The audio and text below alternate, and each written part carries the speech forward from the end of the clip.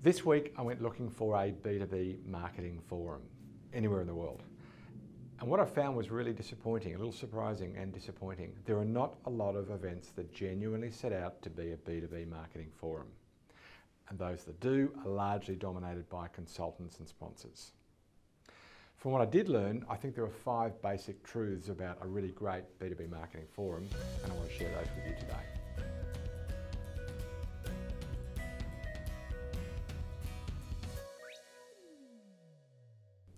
A great B2B marketing forum would deal with both strategy and tactics, but I'd argue not split them. The content might be shaped by consultants, but shouldn't be delivered by them. It should be largely client-side delivery. Clients talking to clients. Forget about guaranteed sponsors a speaking slot. You'll lessen the value of your event. And forget about sponsoring if you're not speaking, if you're a vendor. So what do you actually do if you're a vendor? Book a room next door, attend the event, and invite people to join your meeting. I'll explain why in today's show. Well, the first site that I came up with is Marketing Profs, and they're talking about their B2B marketing forum. So firstly, good on you guys for running a dedicated B2B marketing forum. Clearly there's a need, and the quality of your speakers and the structure of the event, I've always been a big fan of Marketing Profs. You guys continue to do an amazing job. Thank you for it. This is a 4-day, it's 3 days with an optional 4th day pre-event. This is a big event. As I look through the content, a couple of quick points. First one, I just want to make a general point. They absolutely dominated the search pages, either their own site coming up or others talking about that same event. So the fact that they dominate the search engine rankings tells me 2 things. Firstly, good job Marketing Profs. Secondly, there's not much else out there. Looking at the agenda though, my net conclusion from this is really twofold, and that is that the number of tactics that a B2B marketer needs to master are many. In fact, let me say that differently. They need to understand and have competency in a whole slew of tactics, and they need to master a few. But it's a big number that they need to be across. Many of those tactics are common to consumer marketing, and I know that their application differs markedly enough to justify a B2B specific forum, and there are tactics in B2B that don't make sense in consumer. Likewise, there are consumer tactics that don't make in B2B. Definitely worth dealing with separately, but if you just read through the list of tactics, you wouldn't conclude that there's an awful lot of difference at all. You and I know that there is. Interesting. So big range of tactics is my first big conclusion. Second one I took a look at is B2B Leaders Forum. Now this is an interesting one. It's not called B2B Marketing Forum, it's a Leaders Forum. And as I looked at the speakers and the targeted audience, it genuinely looks like an event for leaders. Kind of easy to say leaders and not really mean it. I thought that they did. Let me just show you though the key takeaways, which back to the top. I really quite enjoyed this. The first set of takeaways, which has by the way been nicely produced, is you need to tell your story. Sell everybody on your story. It's that wonderful old expression, if you want to go fast, go alone. If you want to go far, take them with you.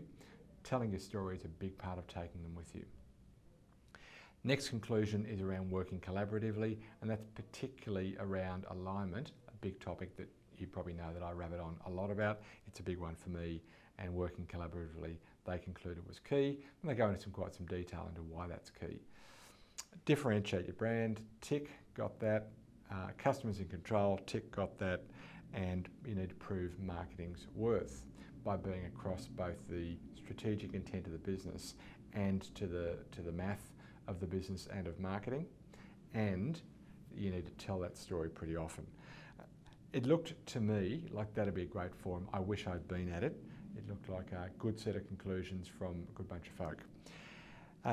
Next one is B2B Marketing Blog. Now this is taken to an archive. So a crowd called Spot On Vision in the Netherlands have an event called B2B Marketing Forum, I think. I'll come to the name of it in a second. And they blog about it during the year as they build up to it. It's an annual event. We go to the speakers, and I can see that Spot On Vision themselves feature pretty prominently in the speaking list. It's only a 1-day event, and I think it is delivered in English as well as in Dutch, which is good for other local countries. Now, 4 really bad excuses for not attending B2B Marketing Forum. That's really just a blog about somebody who's going to be at the event and is arguing why you should be at the event also, but kicks off with, if you haven't registered, what are you waiting for? Yeah, got it. And if you're going to be there, let's catch up. Good enough topic for somebody to cover. Really, it's coming to that same conclusion that I'm going to give you in a moment, and I led with at the top of the video, which is that there are not a lot of good forums out there, and really, if there are, they should be dominated by subject matter. They should be dominated by client-side content. I want to hear from people who've actually done it, not by consultants. Final one was the most shared. It got 55 Facebook shares, 43 LinkedIn shares, 310 Twitter shares, 1 Pinterest and 9 Google+. And therefore you obviously enjoyed it. And it's an interview. So it's an interview of a guy by the name of Eric Tung, being interviewed by Kerry O'Shea Gorgon, and she's interviewing him about B2B Marketing Forum. Let me share first what I learned from looking at those events, and then I'm going to give you my own conclusions, which borrow a little from that, but also from my own views. Firstly, I would say that our profession has a very long way to go. Certainly we've come a long way, but we have a very long way to go at all, if the quality and quantity of B2B marketing forums that I looked at is any indication. Secondly, the big one from Marketing Profs in the US dominates, and dominates both the search results and the airwaves generally, and the content is, certainly there's some client-side content, but there's a lot of sponsor content in there. I found the ones that I looked at in the UK and the Netherlands to be far more strategic in their focus in terms of the topics, and therefore the likely attendees of those two events. And really you need a bit of both. I'll come back to that in my conclusions. And the first of those conclusions is that the ideal B2B marketing forum would deal with both strategy and tactics, but not split them. Here's why I argue that. If we allow for those topics to be split, then you're going to get the senior execs will go to the strategy, the more junior execs will go to the tactics. They're so intertwined that you just can't split them. You need those executing to understand their context, and you need those who are building context to understand how things are going to be executed.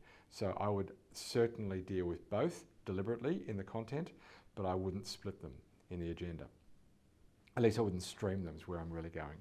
You might have a strategy then a tactics, but you certainly wouldn't have one stream and then another stream that would allow people to choose one or the other path. Secondly, content might be shaped by consultants, and that's a really good idea, but I wouldn't have them speaking. It should be mostly client side. If I'm a client, I want to hear another company who's really nailed this tactic rather than a theorist. 3, forget about guaranteeing sponsorship, a speaker slot. That is, you don't pay to get a speaking slot. For really the same reason as point 2. But point 4, if you're a sponsor, forget about sponsoring if you're not getting a speaking slot. Why on earth would you sponsor? Therefore, I would recommend don't sponsor. Take a room next door,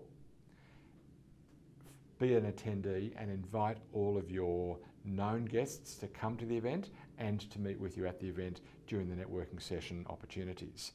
That is, use the fact that you're there really, really smartly, strategically, but I wouldn't be paying sponsorship dollars for that privilege. Well, that's it for this week. If you have not done so already, can I invite you to subscribe? Reason being, you'll get an email in your inbox once a week as soon as the content's been posted. Go to mathmarketing.com/blog or youtube.com/mathmarketing, whatever your preference is, and please subscribe there. If you have already, can I invite you to share that with a colleague? And that is, give them one of those links or the link to today's show and share that with a colleague and let them make up their own mind. Thirdly, if you've done both of those and you'd like another topic covered, please let us know. Go to Funnel Vision or send an email to funnelvision@mathmarketing.com. Here's the email address here. Shoot me an email and let me know a topic that you'd like us to cover in a future show. We research them and then produce them. It's about a 4-week cycle from production or from research through to production, but I'd be very happy to take your input and thank you for suggestions that have come in so far. Okay, that's it for this week. I hope you got value from today's blog on B2B Marketing Forum. Lots more coming next week. Until then, may your funnel be full and always flow. Our thanks this week to Rhiannon Rack for her research, to Marketing Profs for their B2B Marketing Forum, one of the big ones, B2B Marketing for their leadership profile, Spot On Vision for their B2B Marketing blog, Samantha Stone for her blog about the Marketing Profs Forum, Kerry O'Shea Gorgon for her interview with Eric Tung, again at the forum, and Jason Thea for his amazing production. I'm Hugh McFarlane. It's my absolute pleasure to have scripted and presented this week's show, and thanks to Rev for transcription.